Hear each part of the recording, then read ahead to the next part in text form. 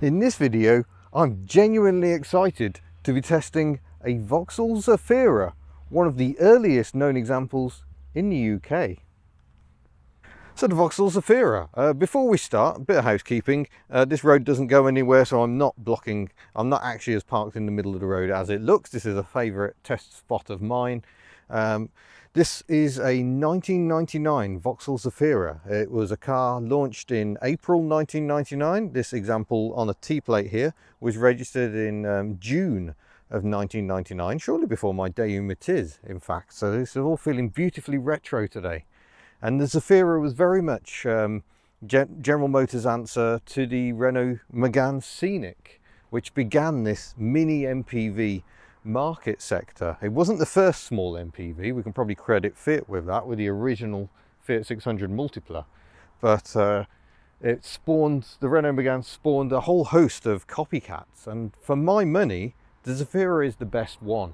For a start, I think the styling is wonderful. I think the Megane Scenic looks a bit too much like an inflated Megane, and while you can see clear links to the Astra G ancestry of the Zafira, I think it just comes, it's more wholesome. It's a purer one box design.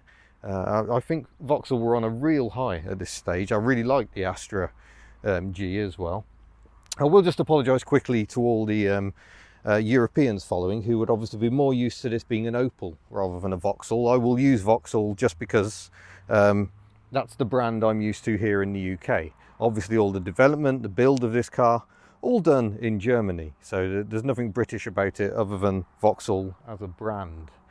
But yeah, really nice styling and innovative as well, because the Zafira was the first mini MPV to have 7 seats, which we'll get to in a moment. We'll do a full look at that.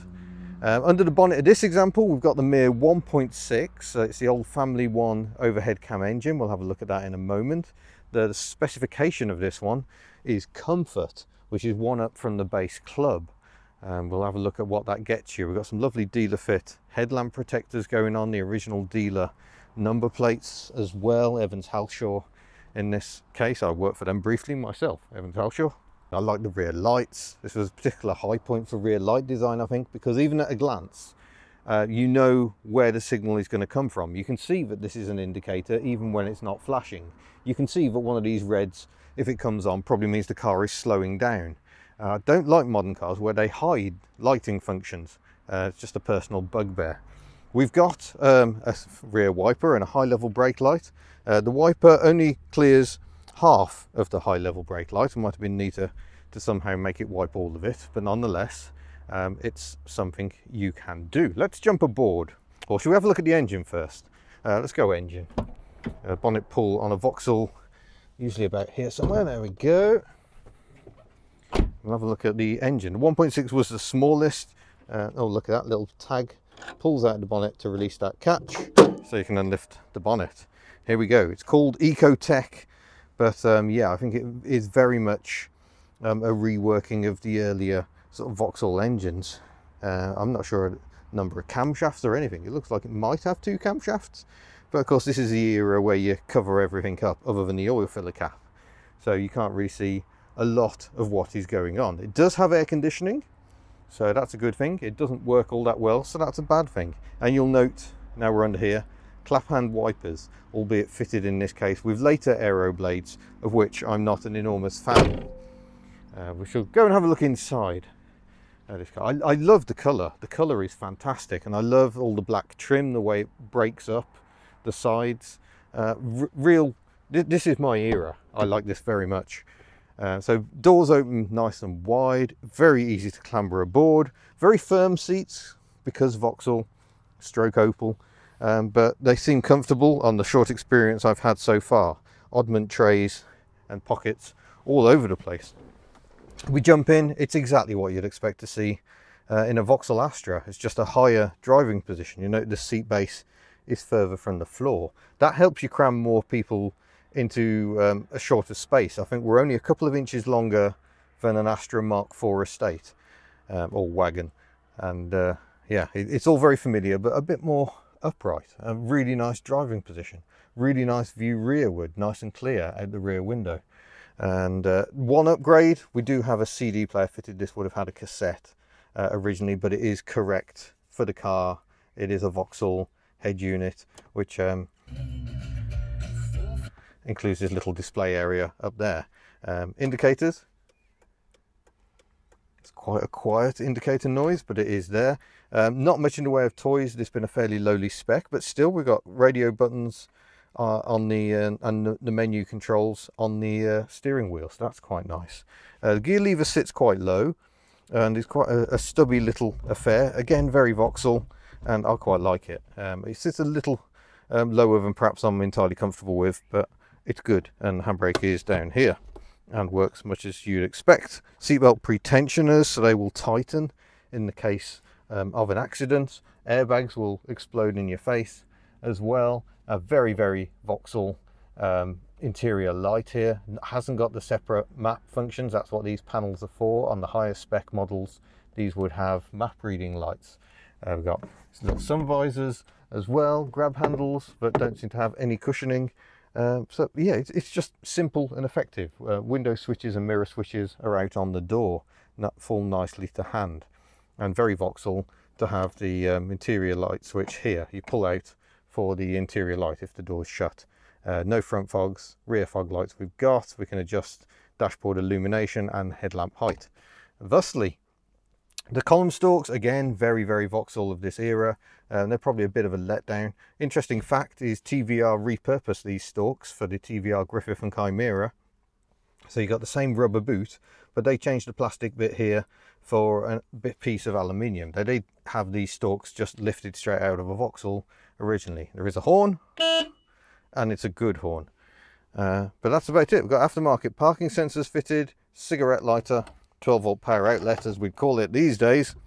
That's about it for the front. So just have a look in there.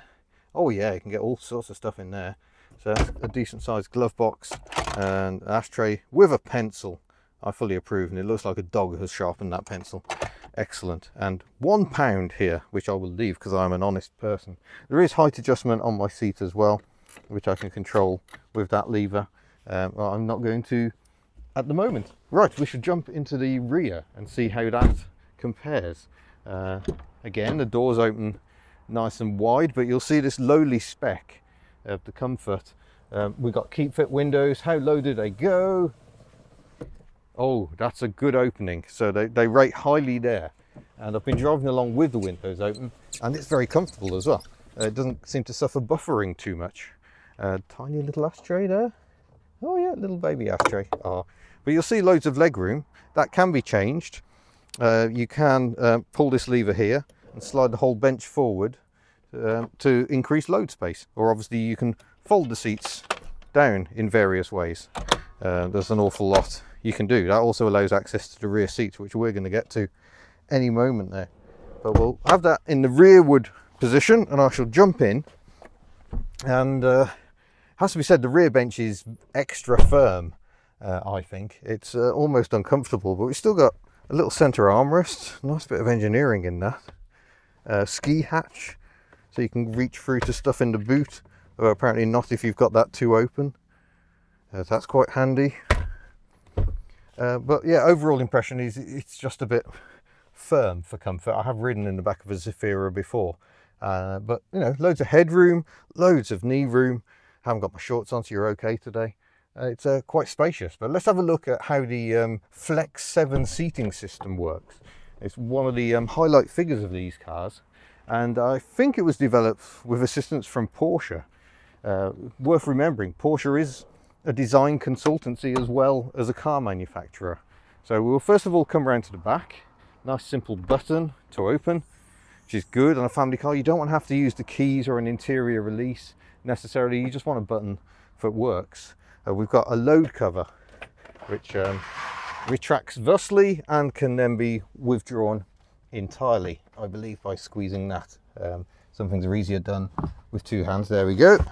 Now, one issue is, once you've removed this cover, there is nowhere for it to go in the car. So temporarily, we're going to apply it to the rear seats just to get it out of the way. Now the real cleverness begins, because we lift this cover and oh no, gotta keep my foot on that bit, and it folds up and sits here on the boot floor. Or obviously you can just withdraw the whole thing entirely. And then we get the rear seats, which if we pull, I haven't slid the bench forward enough. This happened when I went to actually see one of these in a dealership, so this doesn't surprise me at all. It's probably because I've got my bag in front of the seat. There we go. Right, I'm leaving all this in because it does demonstrate how things have to be absolutely perfect for this to work correctly. Now I should be able to pull this, the seat comes out, pivots up, and then slides forward. Look at the engineering in this. And then just a clip. Oh, we just missed the bit at the back, so that wasn't so good after all. We should fold the seat down. There we go. Locks in on that pin. We get all these hinges here, and we'll see if we can do a more competent demonstration of the other side. So up it comes, seat goes down, locks in at the bottom, locks in at the top. Let's go and see what that's like for comfort. We can tilt the seat out of the way, jump aboard, and yeah, these are definitely child-only seats. It's all a bit compact. My knees are some way from the seat base, and I think these head restraints will go up. So you could put an adult here, but I think by the time you slid this bench back to a sensible level, it's going to be very tight here. However, I have got some blanking plugs to play with, a little cup holder, a little cubby for my gadgets, and there may even have been some toys here on higher spec models. Just take in the novel height adjustment on the seat belt. That's a nice feature. So rear seats, very much emergency use only, but they are there as an option, and they are clever. I think it's a very nice system, he says, trying to get out of the back of the car. Right, we should fold these seats away again. I'm going to have to, there we go, use my head. That's down, so we just push the button, seat starts going down, pull the handle, up she comes, down she goes, slides under there. And I forgot, the seatbelt buckles lie under here, so they're tucked out of the way. Again, a lovely little feature. There's a lot of thought gone into this car, and I always admire that. And then we'll pull that up again, and then that one goes down, job's a good one, throw the carpet across, and then we can slide the bench back, and all the good times can begin. I can't do it with that there. Beautiful. What else have we got here? We've got little cubbies here. Kind of interested to know what's in here. Oh, we've got a rear seat belt is in there, and some bungee cords, and a tin of no doubt useful things. So a bit of extra stowage space hidden in there. Over the other side, we apparently have a first aid kit, and there it is. And might have to have a look at that. A tow rope, also a feature in here. Oh, there we go. Genuine Vauxhall first aid kit. I'm guessing this probably isn't in the first flush of youth. To be honest, I might not want to use anything in here, but there we go. All mod cons. That's nice to see, an original period feature. And this car is owned by some friends of mine now, very much of the preservation mindset.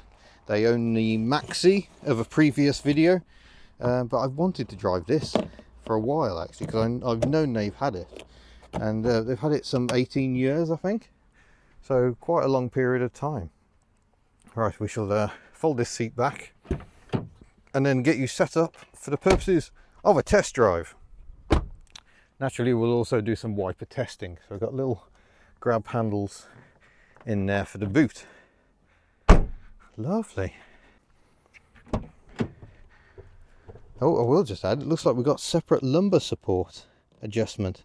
That's something unexpected on a lowly spec model. So not a particularly inspiring noise, but wipers.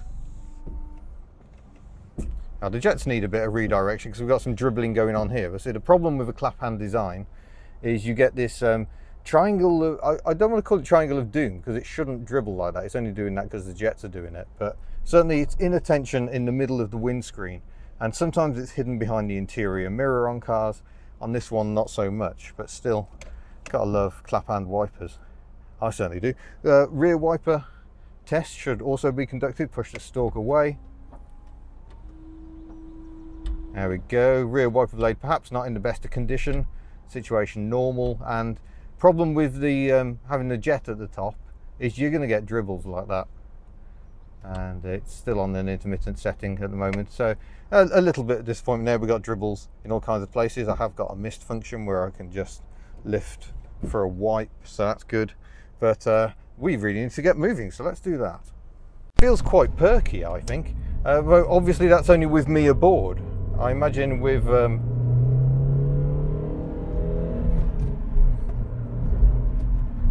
more people aboard, it's going to feel very sluggish, especially on hills, but it actually feels quite smooth, very torquey. This example seems to have a slight exhaust boom, so I think maybe something's a little below par in that department. But it's really peaceful and feels actually very pleasant. This being based on the Astra G means the handling is really rather good. I think everyone goes crazy about the Mark 1 Ford Focus, but for my money, an Astra G is no bad car at all. I think they're very stylish, they handle well, they drive well, and this is no different. It's perhaps a little revvy with a 1.6. We're doing 3,000 revs at 60 miles an hour, or 100 kilometers an hour near enough. So maybe that's not that peaceful, but I can't really hear the engine. And I think for my money, I would go for a petrol engine over the diesel. The diesels are prone to a little complication. It can be a troublesome engine, the diesel, and I think for sheer simplicity, I don't think the petrols are going to hit you in the wallet that much harder than the diesels, to be honest. Brakes feel a little dead, but it could be because this is a slightly older example now. 74,000 miles on the clock. I'm trying to think what that is in kilometers. I'm having a quick glance at the speedometer. That's where are we? 70s, about 120 kilometers, 120,000 kilometers it has covered. Sorry, me and numbers do not always go together well. So I'm really enjoying this. I'd never driven a Vauxhall Zafira before, but I think, you know, although I was tempted by a Zara Picasso not that long ago, I think I'd be more inclined to go for a Zafira. So there we go. That was the Vauxhall Zafira A, based on the Astra G. Also known as a Holden Zafira, an Opel Zafira, or even in Australia as a Holden Zafira, I believe. Yeah, I think that is kind of peak family car, I'm going to say. I know more modern cars will have better brakes and more airbags, but that is just a beautiful, pure piece of design for my money. And I like the wheel arches. I like the wheel trims. I just like the colour. Everything is perfect. So nice to see one that isn't silver, I will say. This was an era when silver was king. But yeah, a really interesting car. I've been very pleased to drive it. So thank you very much for watching. Don't forget to subscribe before you go, or you can join HubNut at patreon.com or on YouTube itself. Look for the join button and find out what channel memberships are all about. And obviously the HubNut store is somewhere you can go. I'm not wearing a HubNut shirt, I just realised, but there are t-shirts, mugs, stickers, all sorts available at hubnut.org. So thank you for watching. I shall see you in a future video. Farewell.